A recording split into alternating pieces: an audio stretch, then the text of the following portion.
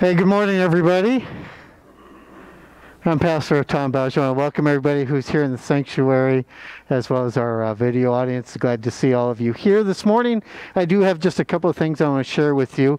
The first one is that we have a gentleman coming from Ogalla next Sunday for our Mission Sunday. Very excited about that. That's where Levi had taken all of the youth for the mission trip, and so I'm really excited to see what he has to say. That's next Sunday. And the other thing is we had our annual conference yesterday, which was obviously different than normal annual conferences. If you don't know what annual conference is, in the Methodist Church, we're broken into different geographic locations. We're North and South Dakota, and we meet once a year, typically in Sioux Falls or Fargo for 2 or 3 days, and we talk about the business of the church. We worship, we hear a guest speaker, and it's really a great time for worship and great time for socializing. The business part, not so fun.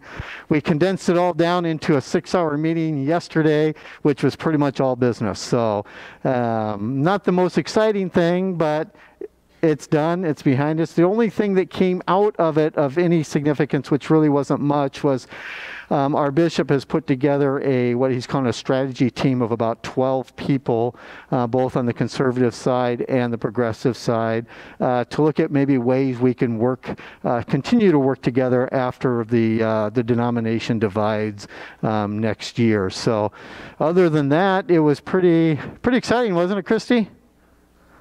Yeah. So, yeah, and somebody reminded me it was opening our pheasant season too. So, yeah, we'll have to talk to the bishop about that one. So, Jen, you have an announcement, right? Okay. Good morning. I'm here on behalf of the Jam kids this morning. Everyone has an invisible bucket that they carry around with them every day that needs to be filled. This was a quote from a very sweet little girl in our church. The Jam kids have made buckets to hang on a board downstairs in Jam Central, and they're encouraged to write notes of encouragement to fill each other's buckets. We are so blessed to have Pastor Thom, Christy, and Levi here to encourage us.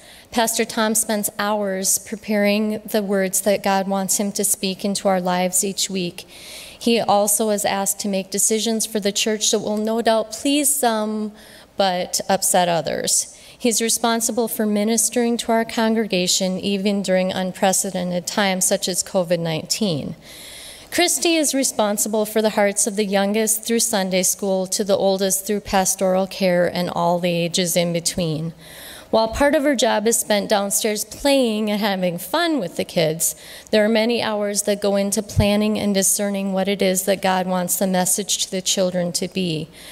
She's also asked to be with families that are walking through some of the most difficult seasons that God has for them to go through. Levi deals with the most vulnerable age groups in the church. What gets poured into our youth during their middle and high school years may determine the course of their faith journey for the rest of their lives.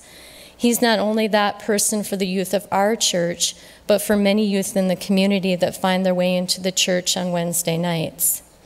Their responsibilities will be much easier for them to achieve if they are not drawing water from a dry well. If we expect them to do these things for us and do them to the best of their abilities, we need to be encouraging them. Please write notes of encouragement for them. Let them know how much you appreciate what they do and the heart and soul that goes into each and every act. So with October being Pastor Appreciation Month, I want to encourage everybody to fill their buckets. Thom, Christy, and Levi will each have a bucket with paper and pens, and you can write notes of encouragement to them so that we can fill their buckets. Thank you.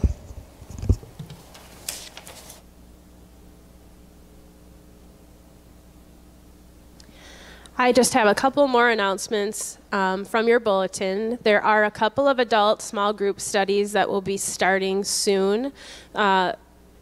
Yes. I just want to say one thing real quick about the small group study. One of them I'm leading is on the book of Revelation, and I just want to make it very clear. This is not your standard study on the book of Revelation. We're not going to be talking about the 7 trumpets and the horses and all of those kinds of things, okay?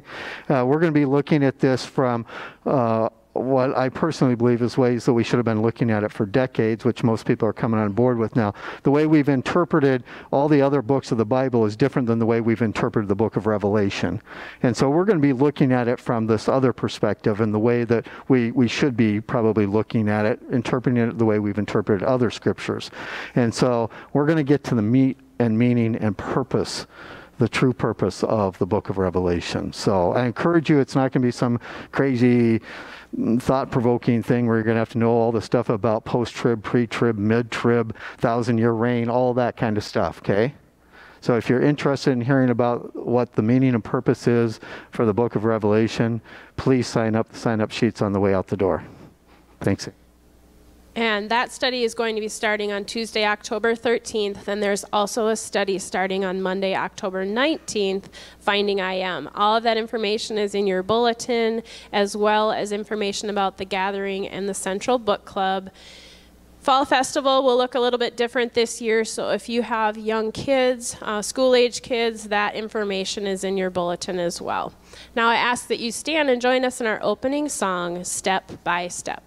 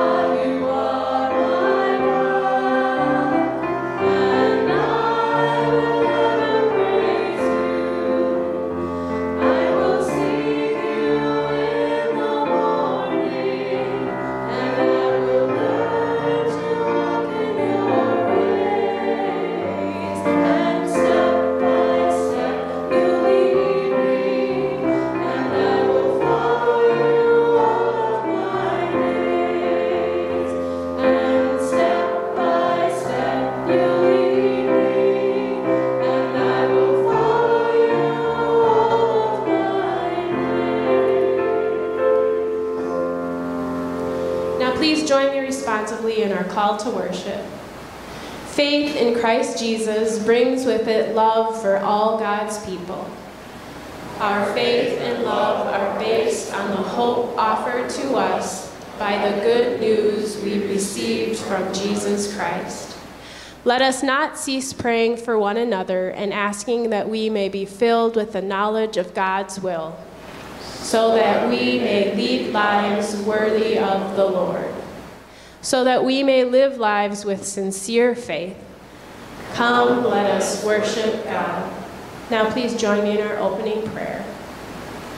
Ever-present God, we give you thanks for the revelation of yourself through your Son, Jesus Christ.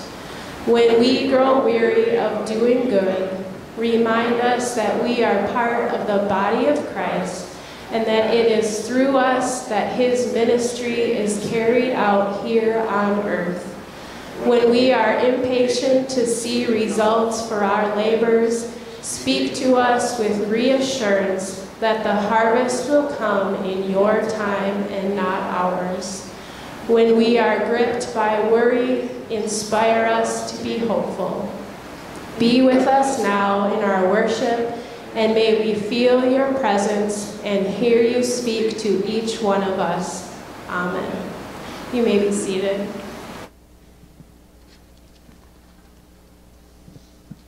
Please bow your heads in prayer. Holy and awesome God, there are many reasons to praise you this morning, and we lift all of those praises up to you. For those of us gathered in the sanctuary and for those of us listening or watching from home, we are blessed to know that your Holy Spirit is present with every single one of us. Lord, right now we lay all of our burdens at the altar, and we ask that you fill us with your Spirit so that we can pour out your goodness to everyone we meet. We continue to ask for recovery for Kim McCrae and Darren Nitz from surgery, and we ask for complete healing for Kyler Thomas. There are many more unspoken requests, and we lift them up to you now. Even when it seems that you are silent, Lord, we know that you hear us. And now we join together and pray the prayer you taught us to pray. Our Father, who art in heaven, hallowed be thy name. Thy kingdom come, thy will be done, on earth as it is in heaven. Give us this day our daily bread, and forgive us our sins, as we forgive those who sin against us. And lead us not into temptation, but deliver us from evil. For thine is the kingdom, and the power, and the glory forever. Amen. Now please stand and join us in our song of worship, Seek Ye First.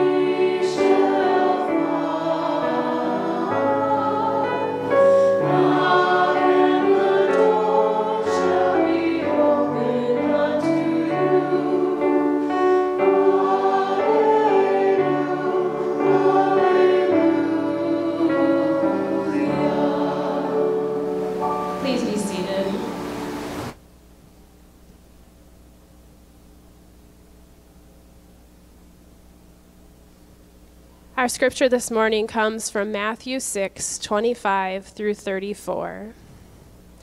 Therefore I tell you, do not worry about your life, what you will eat or drink, or about your body, what you will wear. Is not life more than food, and the body more than clothes?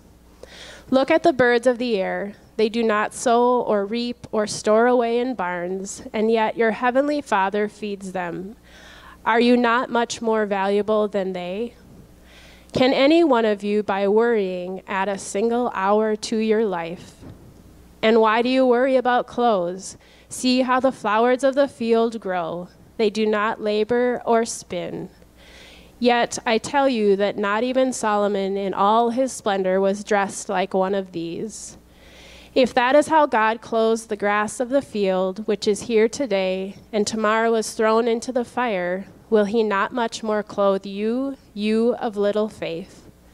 So do not worry, saying, what shall we eat? Or what shall we drink? Or what shall we wear? For the pagans run after all these things, and your heavenly Father knows that you need them.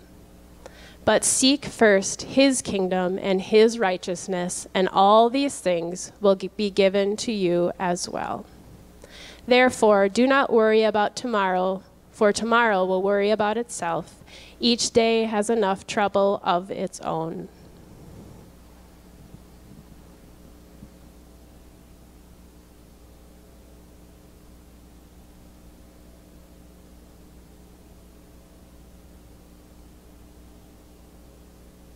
I see a couple of children here, so we're going to go ahead and do the children's message.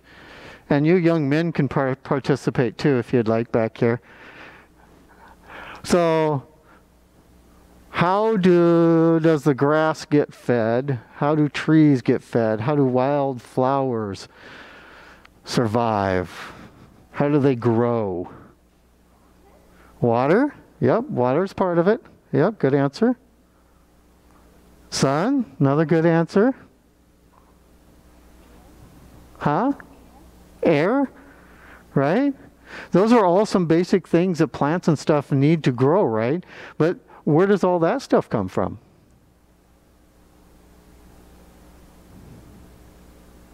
In the last service, we had a young man who's very much a scientific intellect. He broke it right down to the molecule. He was amazing. It just blew my mind. I mean, he was teaching us all stuff that we were clueless about. But at the end of the day, all of it comes from God. The plants are cared for, the trees are cared for, the birds are cared for. Everything in nature is cared for by God. And if God is willing to go to great lengths and create this wild processes and stuff to care for them, don't you think God's going to take care of us and our needs? Right? Right. And that's what I want you to hear, is God will provide for your needs. If we're in God's will and we're growing as Christians, God's going to be right by your side. Okay? All right. That's all I have for you. All right. So let me ask the congregation. Actually, maybe I make it a statement. I don't know. I'll ask. Let's go with the ask. How many of you in the last week have worried about something?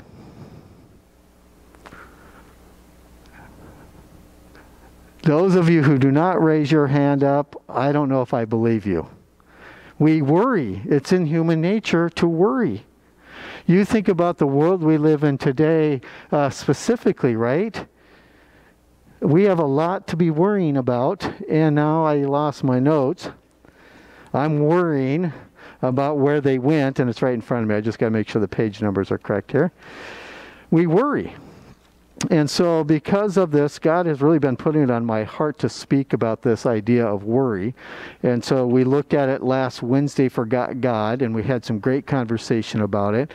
It was my turn to do the Grant County Review article, so next week you're gonna see that on worry. And I've taken some of the information from those two sources, and you'll hear about some of that in today's message, because I don't think we can speak to worry enough during this time in our lives. I would also say that I'm not going to be able to do enough justice to it because there's so much that could be spoken on the issue of worry. So I hope you can gain something from what I share with you this morning. So to start off with the message, Gallup did a poll, a survey, and this was just back in March, the end of March, the first part of April. So it was only a couple weeks long. And they described their findings as unprecedented increase in the number of Americans suffering from anxiety. They say that's a statistic that generally is pretty stable, increases just a little bit over time. But they said since last summer, the number of people feeling stressed has risen 14%, and the number of feeling worried specifically grew 21%. And they attribute the COVID-19 virus to those numbers.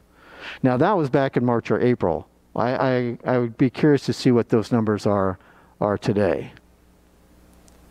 And when we worry, we know this, when we've worried, it's almost like one of the least liked feelings we have, right? Because it can actually cause this nauseated feeling in us, almost a physical sickness in us if we worry too much about something, because we feel a sense of insecurity and this unease and fear over something that we think may or may not happen that could be a very negative kind of thing.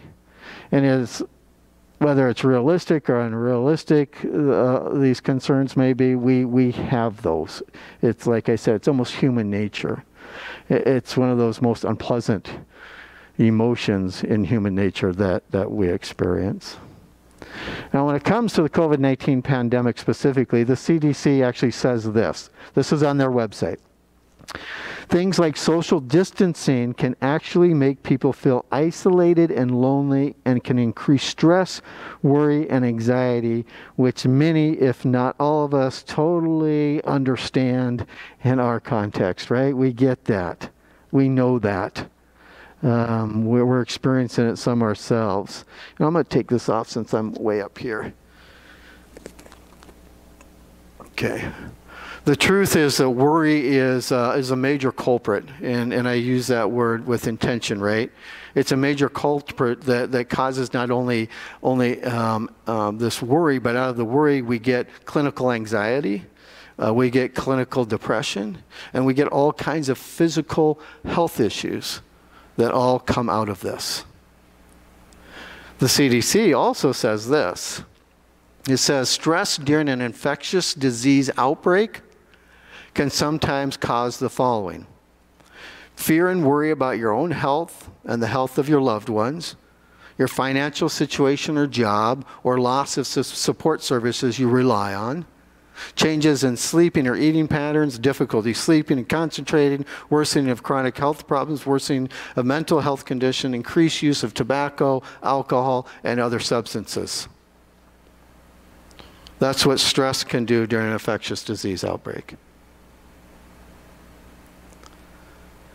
There's no question many of you have been worrying. And there's a lot of things we worry about anyway. Sometimes we worry about how we look or the clothes we wear. Sometimes we can worry about the car we drive, the house we live in. A lot of those things, I think, have been shifting. I don't know if people are worrying about those kinds of things as much as they have in the past. But here's the deal. Is there any one of us here this morning that's worried about your next meal? Probably not. Is anyone at risk of being thrown out of your home? Probably not. Are you worried about finding or having clothes to wear today? Probably not. One of the really fascinating things about worrying, in my mind, is that things that we really worry about, most of the time, a great majority of the time, never come about. They never happen. We worry about them and zip. Nada. We spend a lot of energy, a lot of time worrying about issues that will never materialize. And I say this with confidence because I have research to support it. Penn State University, they did a study. And the participants were to write down their specific worries for 10 days whenever they noticed they were worrying.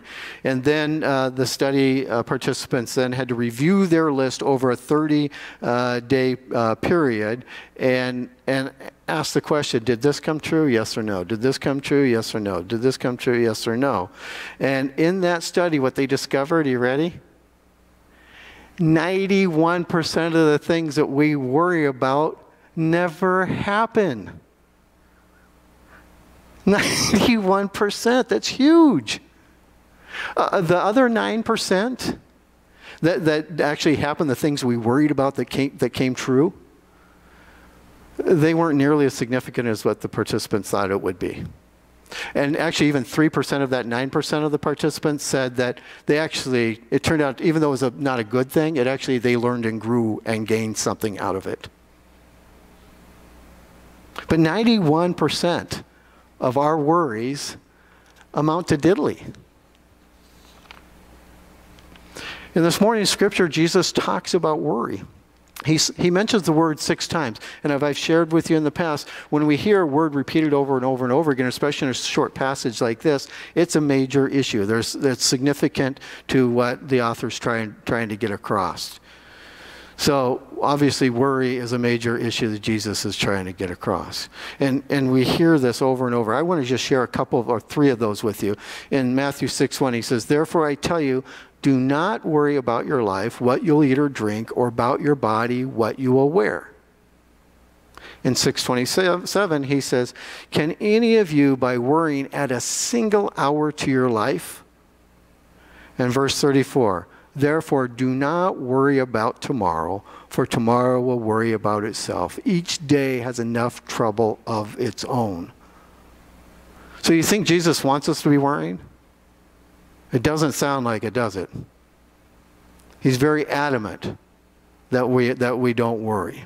And in this particular context, which applies to us very much today, what he's really trying to do, he's trying to push people away from worrying about their essential needs to trusting in him and focusing in on the kingdom of God. That's his goal. He's telling them they don't have to worry about those things.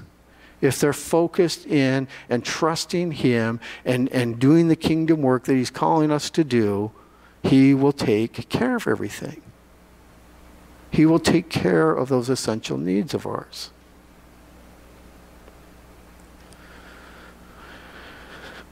The reality is, and this kind of stings a little bit. Every time I read this passage, I feel the sting a little bit. Worrying actually shows a lack of trust in God. Right? And if anyone's going to follow Jesus, they need to make the kingdom God a priority and be willing to trust God in all things. Said a different way, I would like this phrase better. If someone's going to follow Jesus, they should understand that an aspect of being his disciple means fully trusting him and letting the worry go, and by doing so, be freed from the worry, the anxiety, the fear, the burden that comes from that worry. Because that's what following Jesus and trusting Jesus can do. Augustine, one of our early church fathers from around the 4th century, and I'm going to share a quote of his, and you've probably heard something similar to this, but he's the original author of it. He says this, he says, hard times, troubled times, these are what people are saying. Isn't that interesting? In the 4th century, he was saying that. We're saying the same kind of thing. He goes on to say, but let our lives be good, and the times will be good. We make our times, such as we are, such are the times. What he's saying is that it's a matter of perspective. There's an element to worry that is just that perspective. Human nature is to worry, no question. It's part of almost a built-in piece of us. And it comes out of our desire for self-preservation. We're all designed for self-preservation. And that worry comes out of that self-preservation. And oftentimes, we consider worry as purely 100% a negative thing. But it's really about perspective. Because when we look at worry, we can see it as a negative or we can see it as a positive quality. In Jesus' day, what Jesus was talking to the people about, and again it applies to us today, it was an issue of trust. They needed to trust that God would provide. They needed to commit to that. But they were too worried about those things that consumed them. But worry in of itself can be have a very positive outcome. And when it comes to worry, we can really make a choice. We can either allow that worry to fester and develop into mental health, clinical mental health issues like anxiety and depression, or even contribute to or cause physical health issues. Or we have another option. I think it's a little bit better option. We can look at worry as a tool that can direct us to making good decisions, perhaps even come up with new creative ways of resolving issues. This is very true of the church. It's very true of us as individual Christians. The worry from the COVID-19 pandemic can either paralyze us or it can inspire us to do worship and ministry in new and exciting ways. I don't like being paralyzed myself, so I think I'm going to choose the latter. It can also move us to question our own personal priorities. I've heard many people speak about this already, how their priorities are changing because of this, in good ways.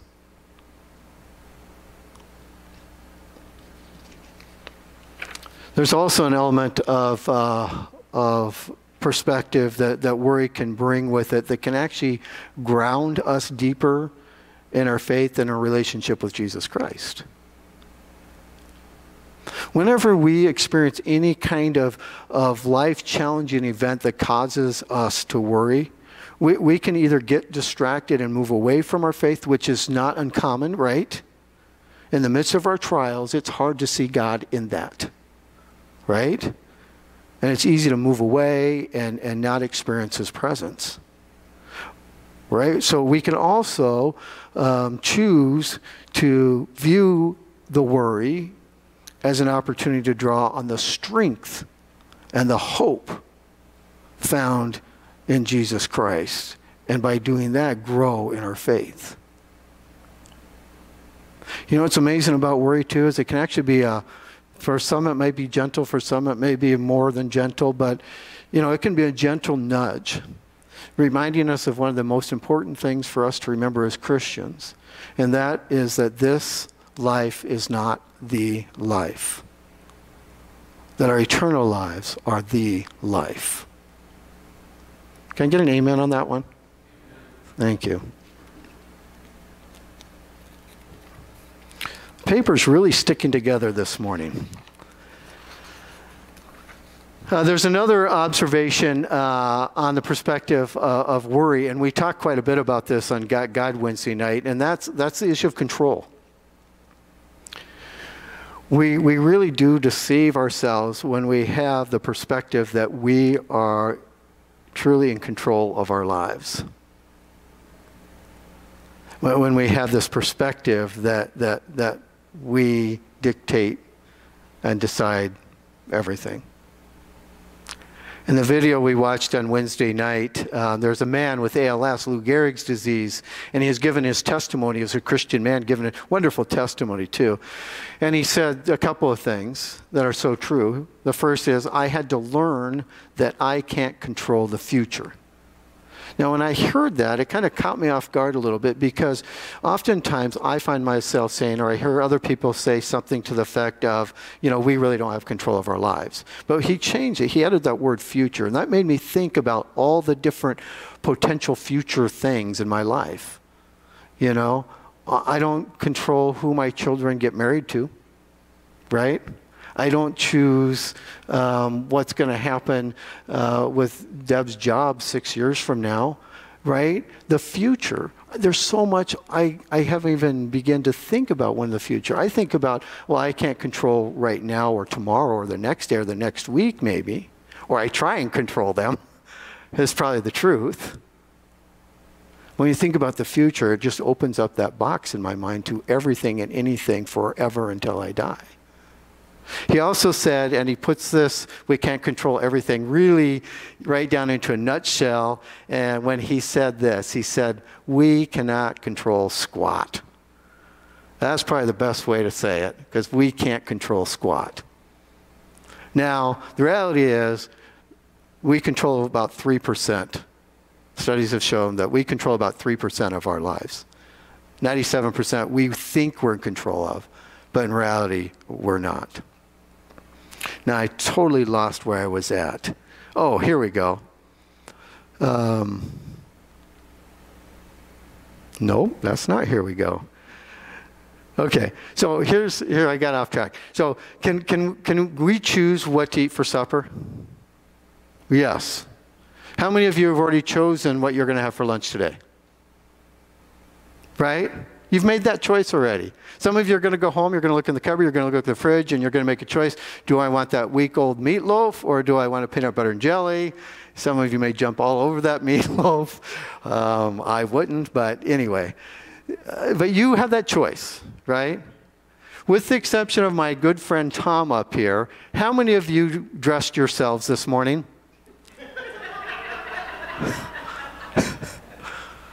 Right.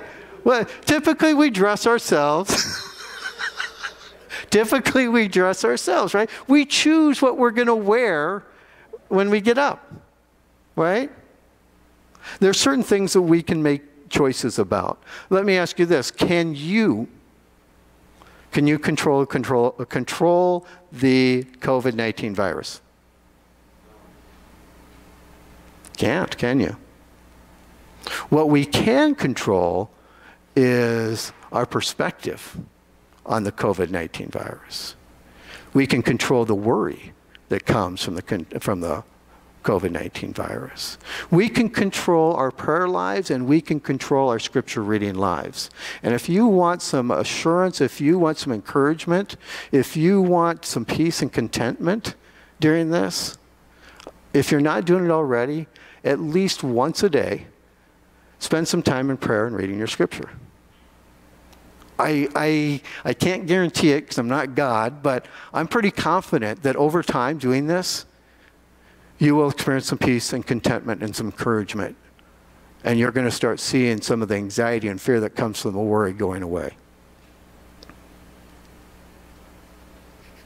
The reality is letting go of our claim to control and giving it to God, trusting God, frees us to being able to have that peace and contentment that God wants us to have. Let me suggest, if you're going to do that, the scripture reading thing, which I strongly encourage you to do, why don't you start with this morning's scripture? Why don't you start with that? All right, the truth is, and we all know this, I'm not telling you anything new, we live in some extremely trying times. There's plenty for us to worry about today, let alone tomorrow or the next day.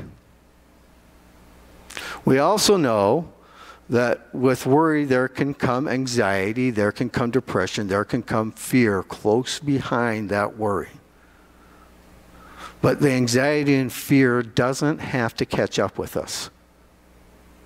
If we use our worry as an opportunity, as a tool to be more glass, not just half full, but perhaps even completely full. To use that as a way to grow closer in our relationship with God and those around us. We can also harness that worry and use it as a means to really grow deep, not only in relationship with one another, but again, in relationship with Jesus. I really think that this worry can be an excellent opportunity for all of us to bring us that peace and that contentment in our lives by recognizing the fact that we're not in control. All of this is really a matter of perspective. And it's really what I should have titled the sermon. Can I get an amen?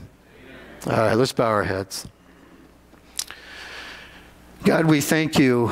We thank you so much for the lives you've given us.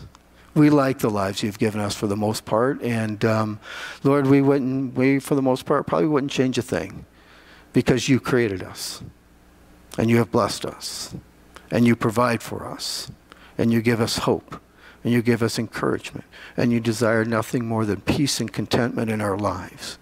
And so, Lord, we pray that we can take that worry and do a serious spin on it. So it's not something that draws us away from you, but instead draws us closer to you and those around us. Help us to continue to remember that this life is not the life, that our eternal lives are the life. And we rejoice and we sing praises to you for offering that to us. Lord, bless each person here. Continue to give them the courage and the strength to step out into that crazy world we live into and be a beacon of hope to those around them. We pray all this in Jesus' awesome name. Amen. Amen. All right. Let's take just a brief moment and self-reflect on the passage and the message.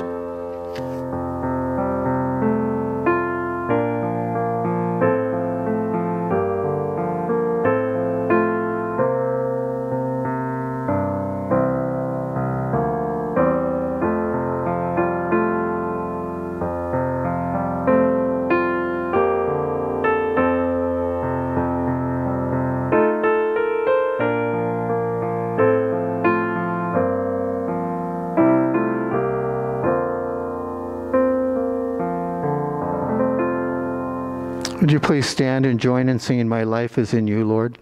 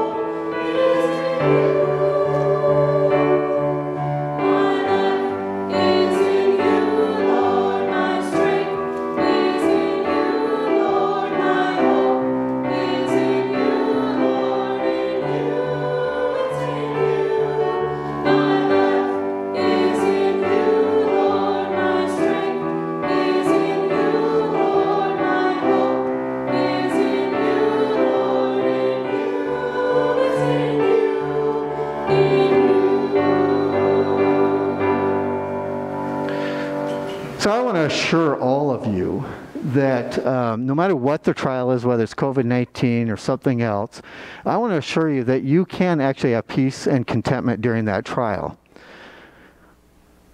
And I'm absolutely 100% convinced of this. And the reason I'm convinced of this is because when our daughter died, I experienced that in the midst of the grief. That peace and contentment, as bizarre as it may sound. So I can tell you that you too can experience that peace and that contentment that God wants you to experience.